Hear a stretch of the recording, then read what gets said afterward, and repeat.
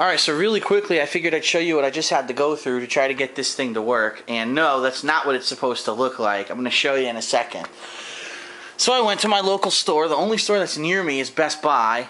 And they only had this mount, okay? Because this thing's so giant, they don't just sell a clip to hold it on top. It weighs too much. So they sold me this giant mount that's supposed, licensed by Xbox 360, is supposed to fit all TVs, right? Well, take a fucking guess whose TV this doesn't fit on. Mine, of course.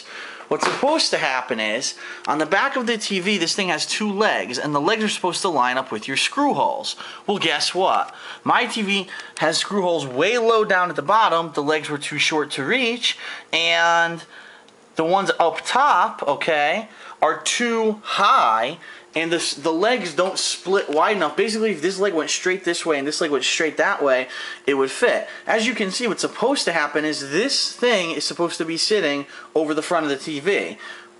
Well, guess what? First of all, this mount costs $40. I shit you not. I just spent $40 fucking on a mount that doesn't fit my TV. So what did I have to do to make shift to get this to work? Take a look at what I did.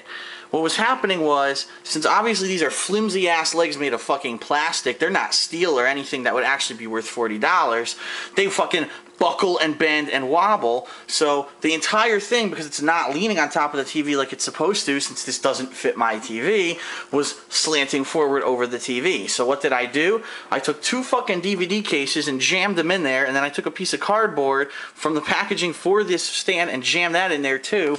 And now you'll be able to see,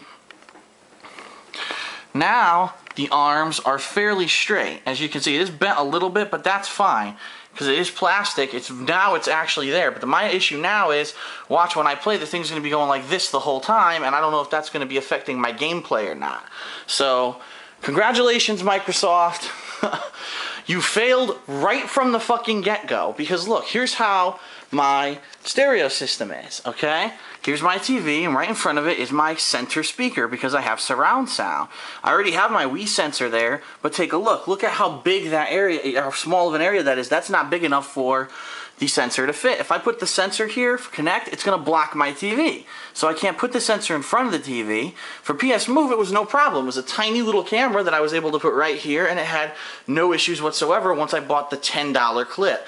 For Microsoft, I have to buy a $40 fucking mount that doesn't fit my TV even though it's supposed to, and look at how bullshit I have to do to make this work. It's so fucking bootleg. So it is what it is. So far, I've now spent hours trying to get this thing working, and I've played one game of Kinect Adventures, and then the camera crashed off my TV. So, alright, I'm going to try to get this to work with this mount, which is hilarious. It looks like my TV's a fucking Frankenstein now. It's got DVD cases sticking out the fucking top. And who knows if this is a fire hazard or not, because that's basically blocking the vents on the top of my TV.